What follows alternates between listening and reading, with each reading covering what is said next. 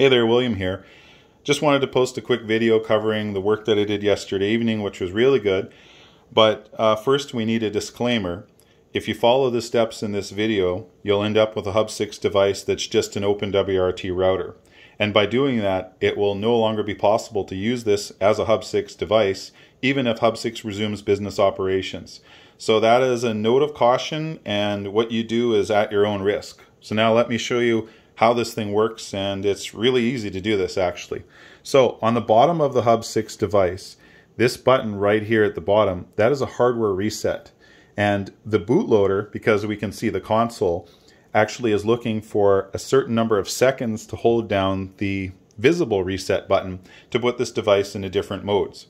So if we hold down the reset button on the side, and if we insert a pin in that, and now let go, we have a long flash, then 1, 2, 3, 4, let go. Now the device has started a web server listening on 192.168.255.1. So on the browser over here, if I hit that, I now have Dragino firmware update. Downloading the file from OpenWRT is as simple as just clicking the link and getting that file. So I'm going to choose that file on the browser, and I'll upload OpenWRT. And it's actually a newer version too. So I'm going to click on Update Firmware, and we can see over here on the serial console, the device is now flashing itself. This is as easy as it gets. The flashing process will complete, and we'll end up with an OpenWRT router handing out DHCP on the wired gigabit Ethernet port at 192.168.1.1. So we can already see the flashes in progress.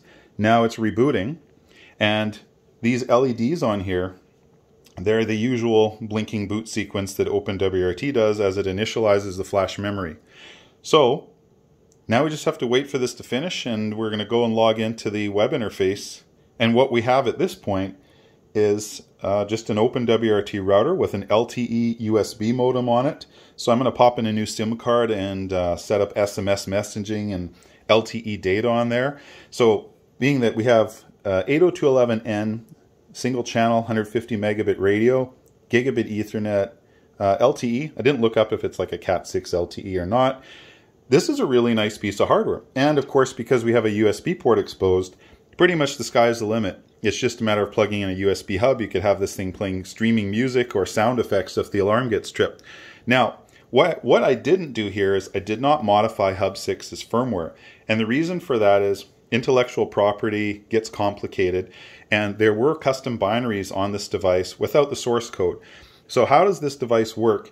There's a microcontroller up at the top there, and I suspect that's actually the device that handles the alarm keypad communication, probably over a serial bus. I have to do more research to understand that.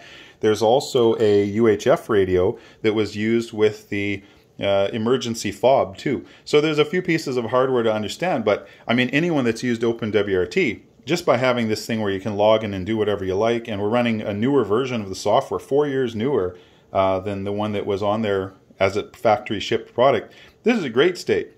So let's see. Do we have a console? Yeah, there we go. We got OpenWRT. So now if we go over to the PC here, I've got another subnet set up on there.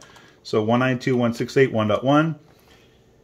And there's our OpenWRT. We'll click on Login. We have no password because it's a fresh install. And we're good to go.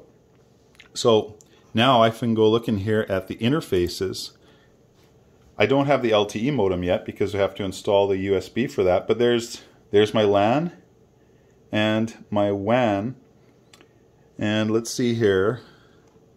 So the LAN interface is the gigabit Ethernet port.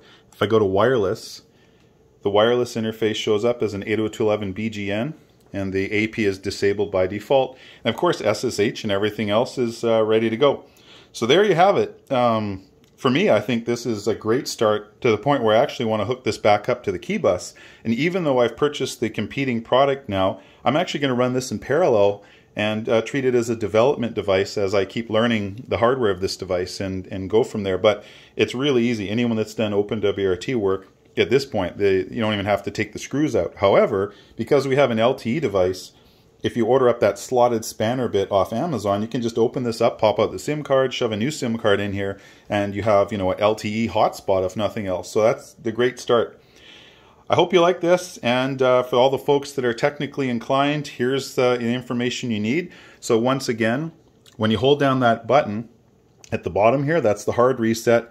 Then hold down the button on the side, release the hard reset, watch for a long flash followed by 4 short flashes, then let go of the button. That puts it into an HTTP recovery mode where you can access the device at 192.168.255.1, upload the OpenWRT firmware image, which you can find in OpenWRT 19 for Dragino, and wait for it to flash, then log into OpenWRT and go have fun with the hardware. There you go. Use at your own risk. For the people that know how to do this, well, I think you probably know all about this anyway. Take care.